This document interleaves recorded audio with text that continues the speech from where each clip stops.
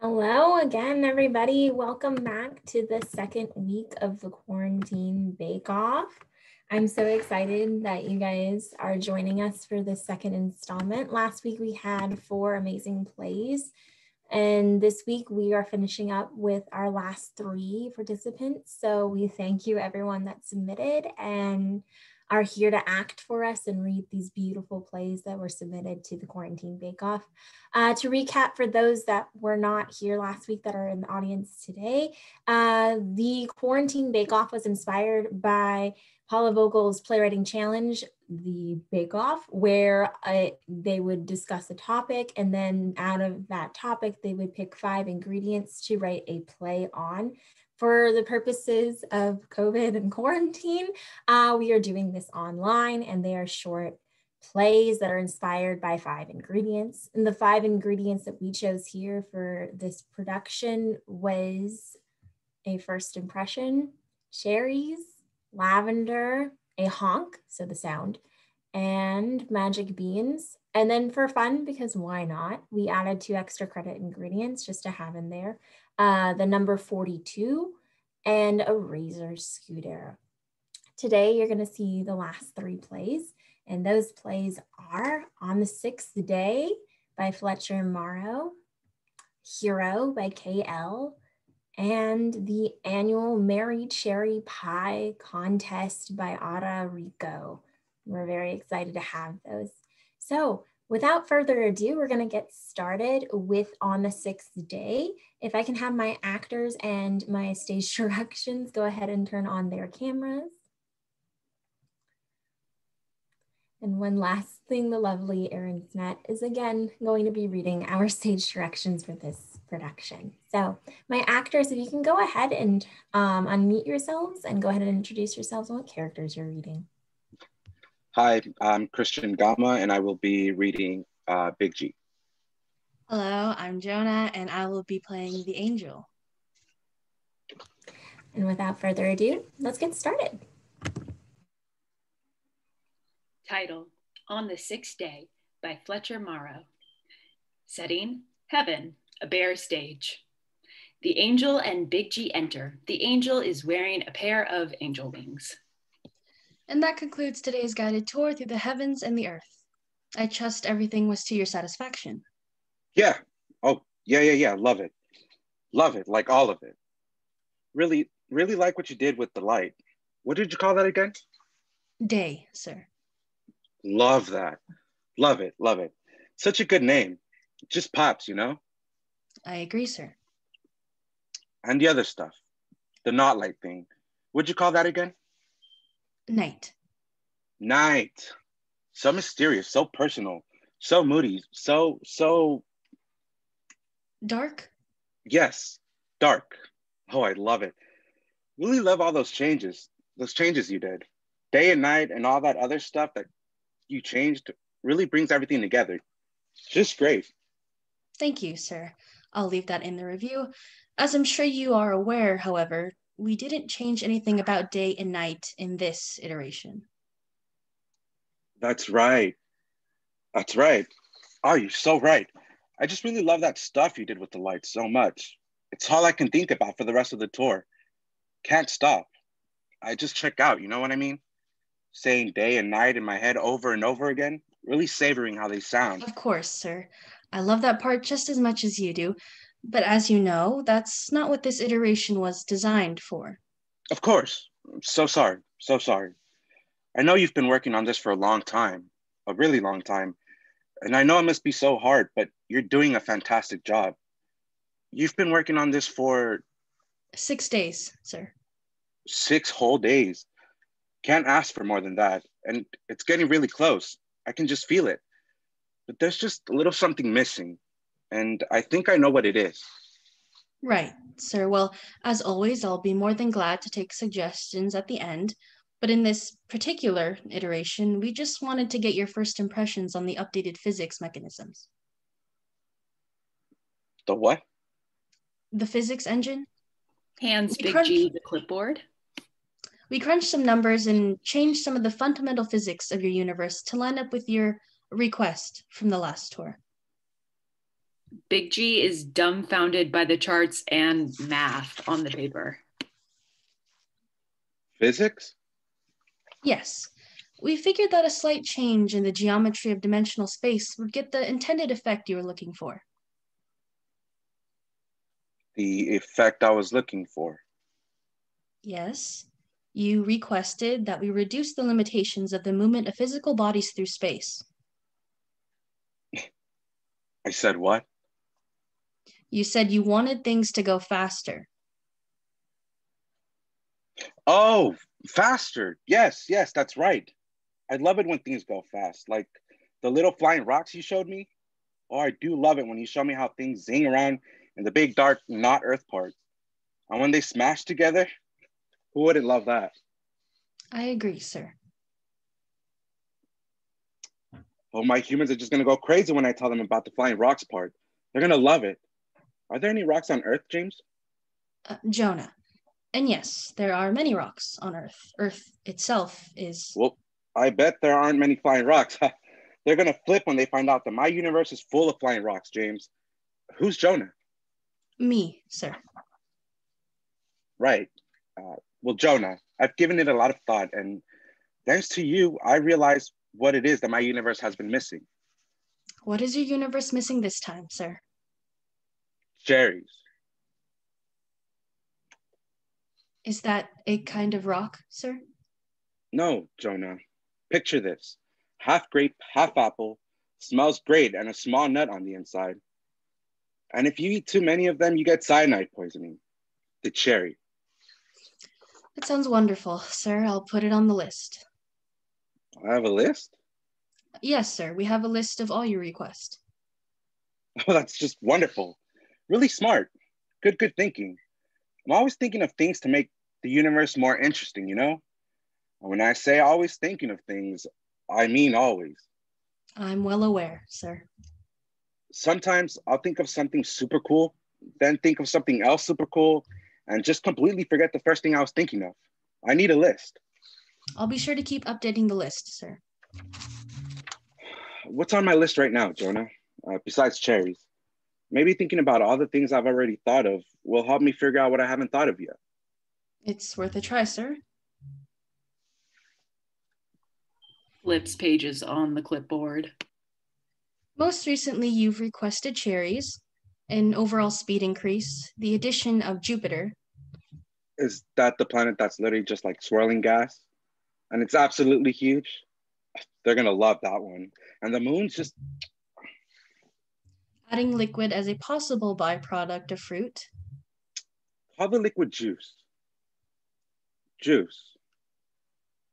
Juice. It even sounds refreshing. Magic beans. I changed my mind about this one, Jonah. I don't mean to go back on the bean idea, but I'm not sure about the magic. I think I rushed into this one. Jonah, can you unmagic the beans? I think unmagic beans would work better. Write that down. Alligators. Water lizards. Crocodiles. Water lizards, but bigger, saltier, and meaner. Venus flytraps. Lavender. A carnivorous plant with a mouth. While you're at it, make sure it has teeth too. Of course, sir. Would you like to add teeth to lavender as well? What? No. Lavender is supposed to be the relaxing plant. Teeth aren't relaxing at all. Speaking of not relaxing, are there any birds on that list? There's a very not relaxing bird I thought of, but I can't remember what it's called. The goose, sir? That's what it was. Jonah, you're a genius, I swear. It is amazing how you remember these things. Yes, the goose. Can you do me a big old favor and play the goose noise for me? Of course, sir. The secretary pulls out a phone, uses it. They both look up and hear a horrifying, otherworldly wail coming from above. We're going to have to change that, Jonah. Jonah, do you have any other sounds we could use for the goose instead? I've made a couple sounds in my day. Surely there's some unused sound sitting around on the shelf somewhere. I can certainly go take a look in storage, sir. Walks off stage. From off stage yelling, Which sounds would you like to hear, sir? Just start from the top, Jonah. All the sounds you've got. Give them a whirl. Knock yourself out.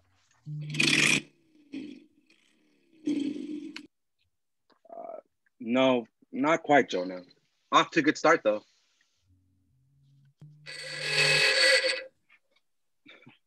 That's a good one, but it's not aggressive enough. You know what I'm saying?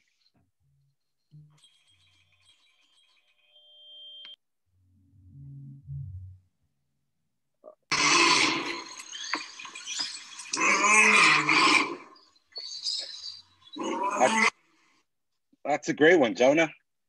Wait, can you put that one on lions? That's a lion sound if I've ever heard one. Makes way more sense than the current one, too. Super liony, huh? Keep trying, though, Jonah. We'll get there.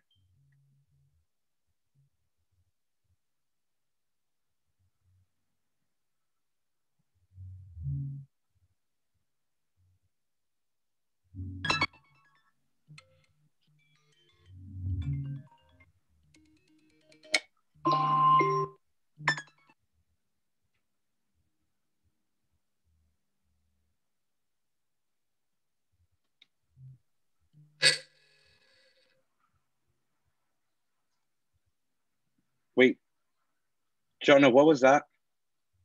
Just a sound, sir. It hasn't been named yet. Play it again.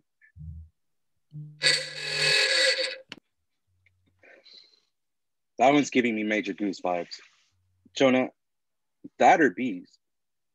No, definitely goose. Make it happen, Jonah. That's a terrific sound for a goose. Obtrusive and annoying, but also iconic. The angel comes back.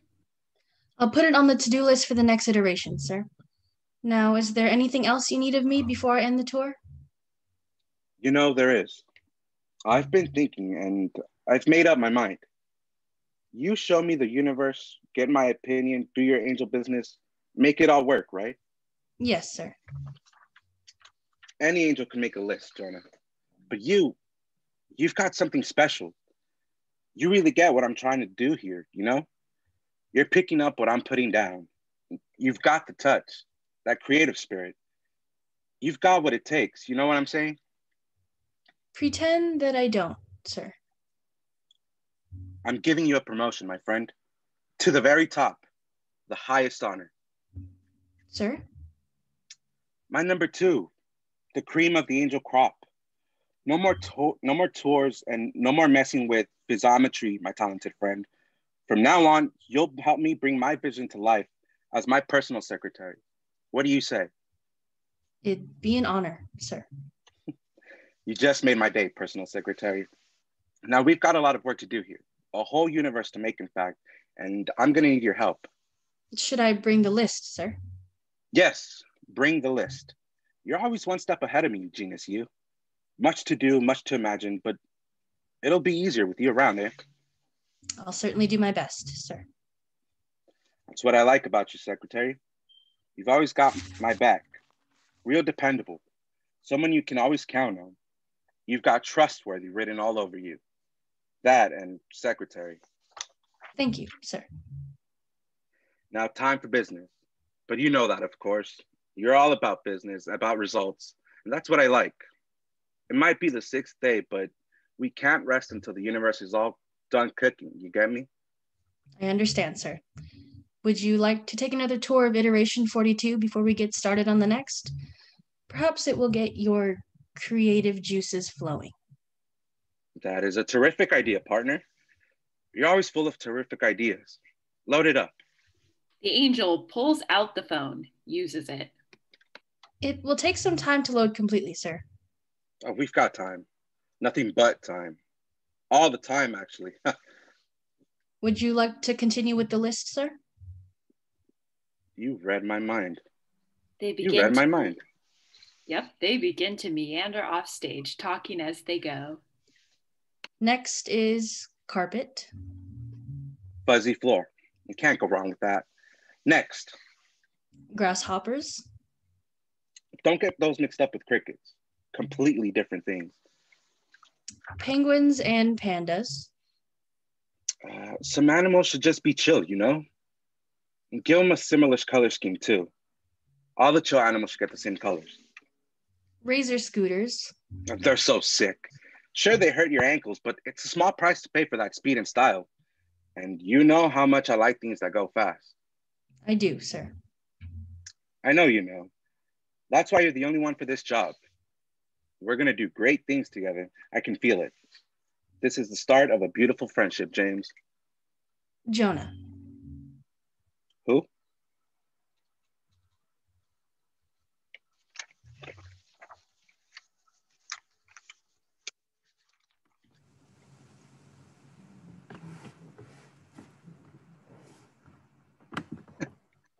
Thank you so much to On the Sixth Day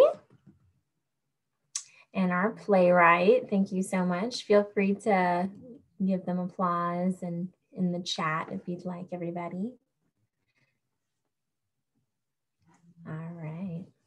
Thank you again, guys. It was so fun. All right. And without further ado, we're going to announce our next show. The next show is going to be Hero by KL. So if I can have my actors for that show, go ahead and turn on your cameras.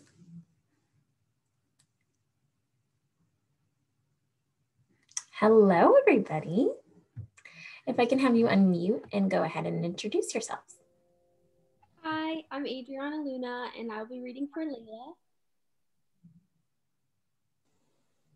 Hi, my name is Hoover Ramirez, and I'll be playing Zach. Hi, my name is Davion Bell, and I'll be playing Zinni.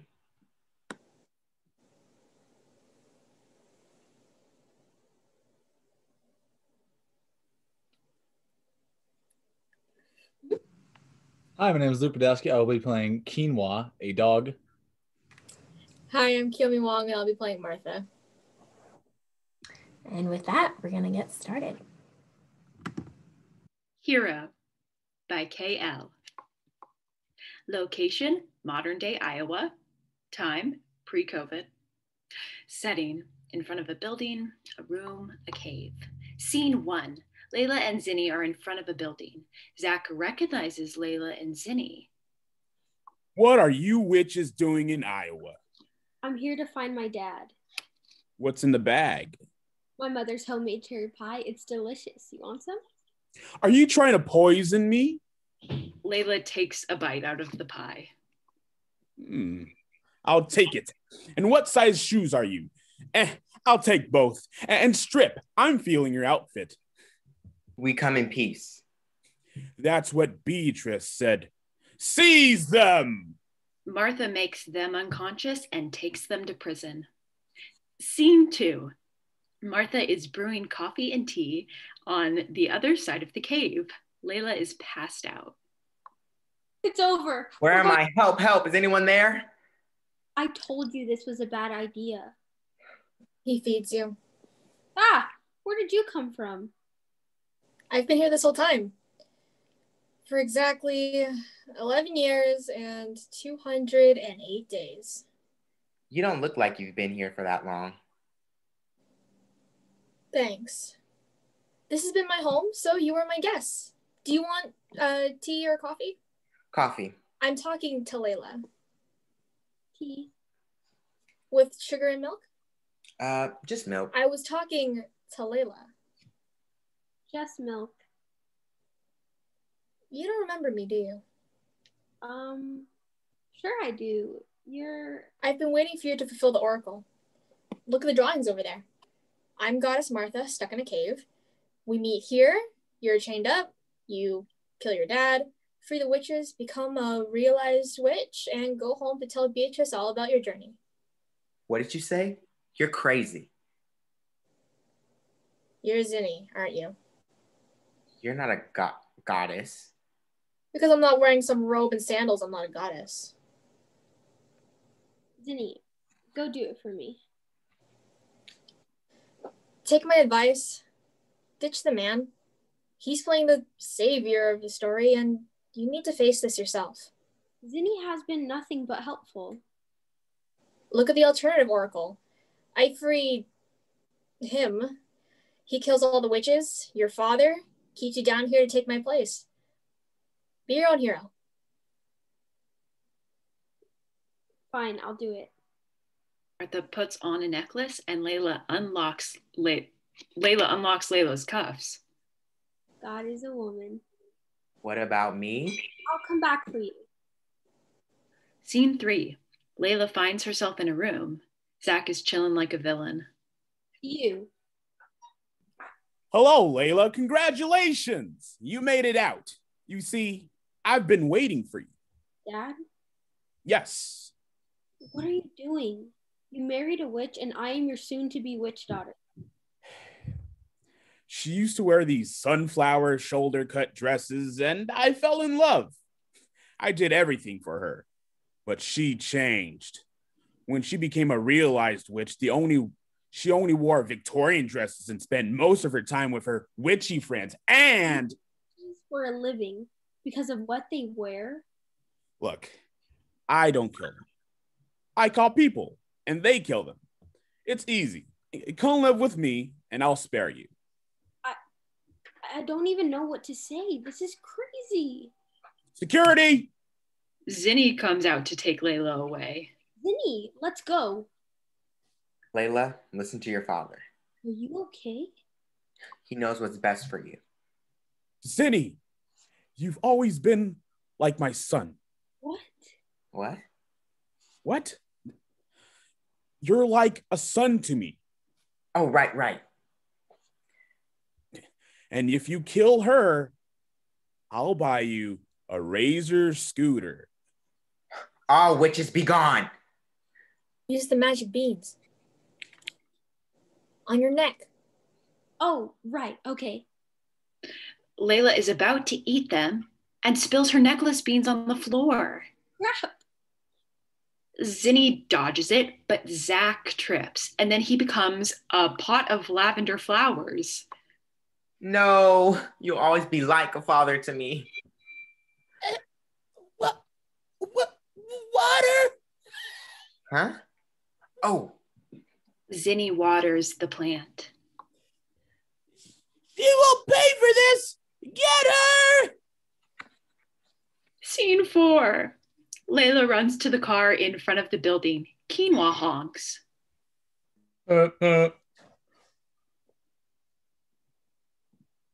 Over here. Let's go home. I'm hungry. Zinni is catching his breath. Layla is getting in the car. He's going to kill me. Where's Zinni? Please go, just drive. Open the door. Quinoa! He's trying to take on Zach, my biological father's legacy, and rule Iowa by killing all the witches here. You have to believe me. We have to go. She's right. Quinoa, drive.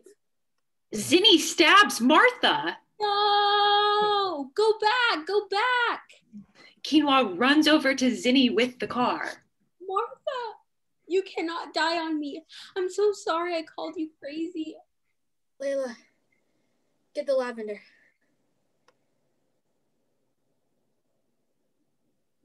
Zach voiceover, screaming in fear and pain.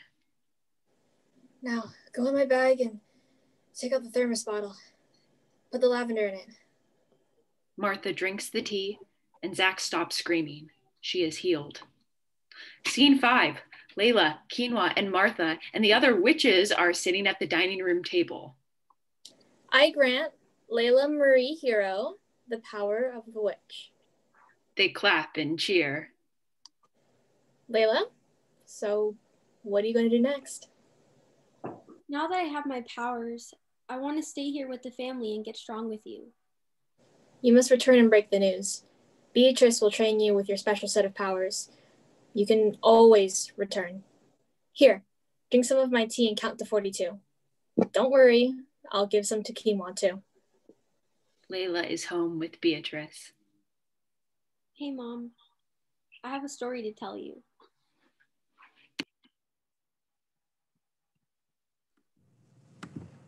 Awesome. Give it up for our actors for Hero and our playwright for creating it. Bravo. Oh, thank you so much, KL, for writing this piece. All right, we're gonna have our final play for today, which is the annual Mary Cherry Pie Contest by Rico. So if I can have my actors go ahead and turn on their cameras.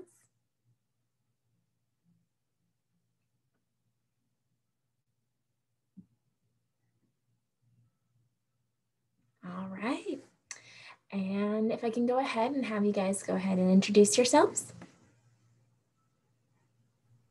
Hi, my name is Madeline Lyon, and I will be playing Maisie. Hi, my name is Hoover Ramirez, and I'll be playing Charlie. Hi, my name is Chris, and I'll be playing Rufus. My name is Luke, and I will be playing Judge 1. Hi, my name is Davion Bell, and I'll be playing Judge 2. I'm Adriana Luna, and I'll be playing Judge 3. All right, and with that, let's get started. The annual Mary Cherry Pie Contest by Rico. Act 1, Scene 1. The town of Loveland is it's as lively as a small town can be. It is the 42nd annual Mary Cherry Pie Contest, and the town is preparing with the square for festivity. At the town square, the presentation tables are being set, banners are being hung, and the master of ceremonies is practicing his speech at the podium. MC. Welcome to the 42nd annual Mary Cherry Pie Contest. Another year of cherries galore. Can we forget last year's winner, Guillermo Guzman, taking home the prize of most unconventional with his cherry-infused savory meat pie? He can infuse my taste buds anytime. Hold for applause. A woman enters in her late 20s, early 30s, Maisie. She wears a Magic Beans coffee shop apron and holds a to-go coffee cup in her hands. She quickly darts across the street while taking a sip of her coffee like it's about to be ripped from her hands, not seeing where she's going. She almost walks right in front of an approaching car. They honk. The honk startles Maisie so badly she fumbles to the asphalt and spills her latte all over herself. I'm so sorry. I didn't see. The driver continues to honk to get Maisie out of the way. She looks at the driver and flips the finger. It's a standoff. Yeah, you better keep driving, asshole. She wipes the coffee off herself with her apron. MC, you all right over there, Maisie? Yeah. A man in his late 20s, early 30s, Charlie, enters. He whizzes off his razor scooter to Maisie. Maisie, how many fingers am I holding up? Hi, Charlie. Oh, thank God, your memory's still intact. Yup, but I don't have time to talk. I need to get to the store before they run out of She looks at a transparent plastic bag hanging from the scooter's handle. A gleam of red catches Maisie's attention. Are those cherries? Indeed. Last batch from the market. I'm about to make the best ultimate chewy cherry chocolate pie this time. I need them. Hand them over. What? But I'm making... Yes, I know. The ultimate pie, blah, blah. Sorry. Next year will be your year. I need those cherries. But, Charlie, you don't understand. I have been looking forward to this day all year. I finally got the recipe down for my cherry coffee pie. I stayed up all night getting it right, and I slept through the oven timer while the pie was in the last bunch of cherries, almost burnt the apartment down. And I planned to get some more after work, but then Jasmine called out as usual, and well, here we are, so hand them over. You smell... Charlie! Lavender? Charlie. Lavender latte. Lavender and cherry pie, perhaps? Charlie, please. I'm kidding. Here, take the cherries. I suppose there's always next year. Who needs a shiny gold trophy anyway? Not I. Oh, I could kiss you, you angel. Oh, please. No need for such things. I'll have to make others happy. Maisie exits with the cherries and a wide grin on her face.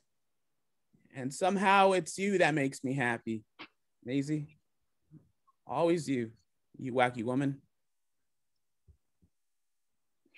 Scene 2, Maisie's apartment kitchen. A mix of flour, baking powder, and sugar are dusted all over kitchen counters. Jars and bottles of salt, chocolate chips, coffee beans, and butter are chaotically spread out on the countertops. An Elton John song, Saturday Night's All Right for Fighting, plays on her record player. She moves about the kitchen like a mad scientist with a dance problem. She swipes her finger across a bowl and takes a lick.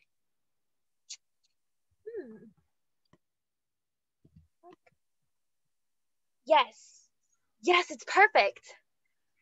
A dance break to celebrate her victory. She dances. She places the pie in the oven. She falls asleep on her kitchen floor for the rest. She's comfortable. She closes her eyes and finally begins to relax. The record ends. Scene 3, a knock is heard at the door. Maisie jolts up out of her sleep. She looks at the oven, remembering where she left off. The knocking continues. Maisie pulls the pie out. I'm coming. She unlocks, opens the door, and walks back to the kitchen, all the while pie in hand. Charlie enters. So I got bored at home, seeing as my pie baking plans went awry. Thought you could use help. Does this look burnt to you? I mean, it doesn't smell burnt.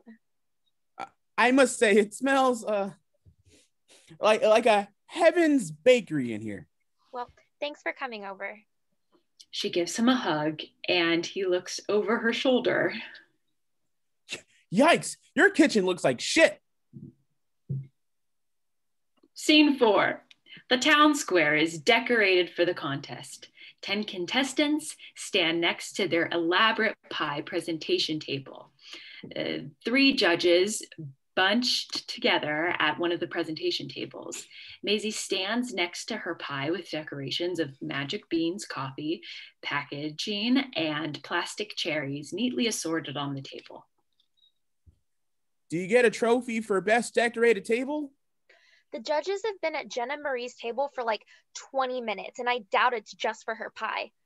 Look, she's totally flirting with the judge.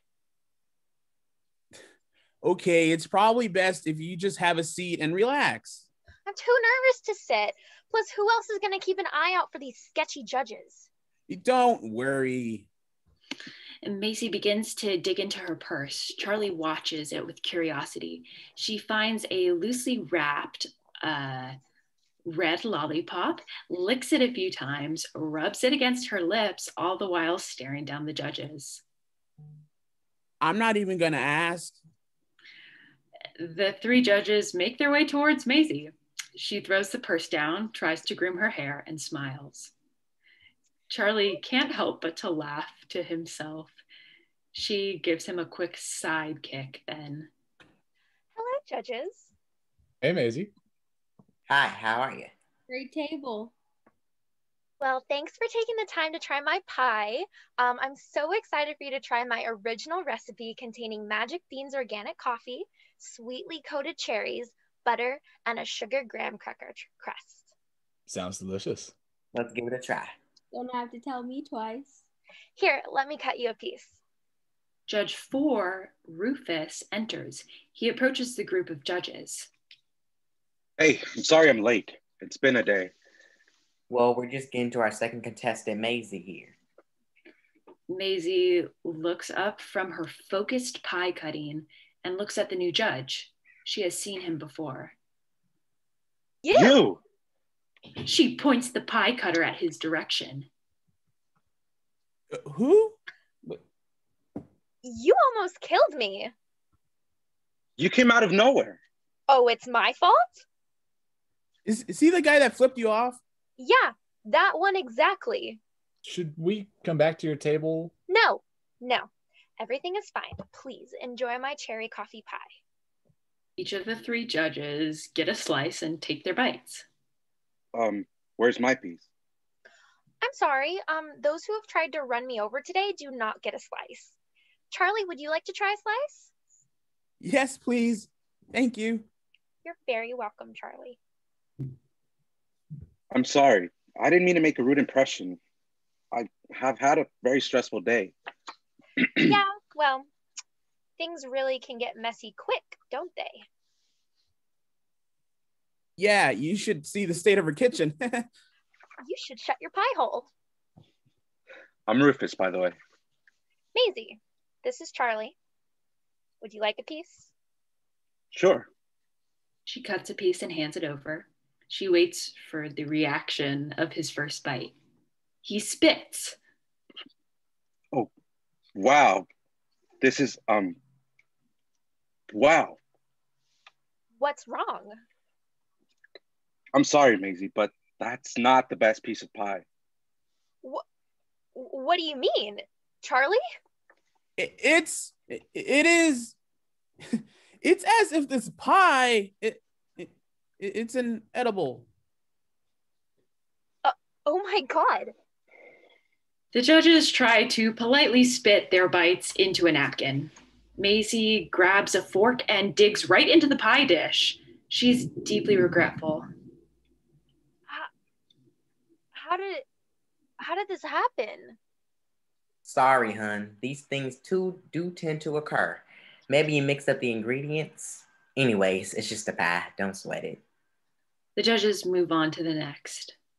That tomato cherry savory pie has my name on it. Hey, I'm really sorry. Yeah. Hey, I'll take this stuff back to the apartment, okay? Just take a break. You deserve it. Thanks, Charlie. Of course. He looks at Rufus, consoling Maisie as he walks away. Scene 5. Maisie and Rufus sit on the curb outside of Mandy's Ice Cream and Sweets. Maisie finishes up her cone and Rufus eats out of a cup.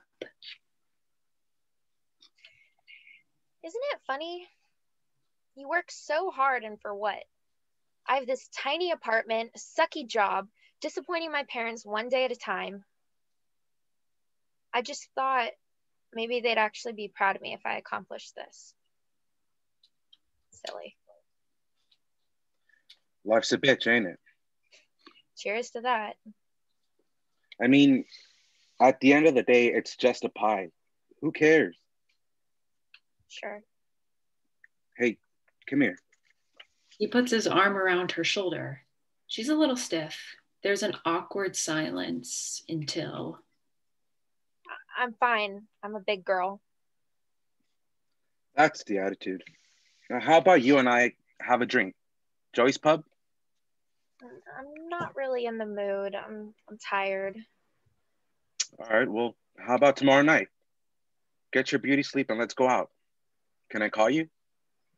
Sure. She takes out a pen and writes down on his hand. 314-159-2653. Nice. Talk to you soon, Maze. Rufus exits. It's Maisie, asshole. Scene 6. Maisie's apartment. The Elton John record plays Candle in the Wind on the record. Maisie enters. Charlie is singing aloud as he cleans the kitchen. And it seems to me you lived your life like a candle in the wind, never knowing who to cling when the rain sets in. Charlie. And I could have liked to have known you, but I was just a kid. Your candle burned out long before your legend never did. Okay, she sneaks up to Charlie and grabs a rubber spatula for a microphone. Goodbye, Norma Jean. You scared me. It's my apartment. Well, not right now. It's not. It's my stage. Maisie laughs at his ridiculous, uncoordinated dance and joins him. He spins her and slowly dips her back like he's rehearsed it a few times. Their eyes lock. They lean in for a first kiss. Charlie pulls back with a funny look in his face. He kisses her again. Your lips taste like cherry lollipop. Would you expect anything less? Give me my sin again. She wraps her arms around him. They kiss again. End.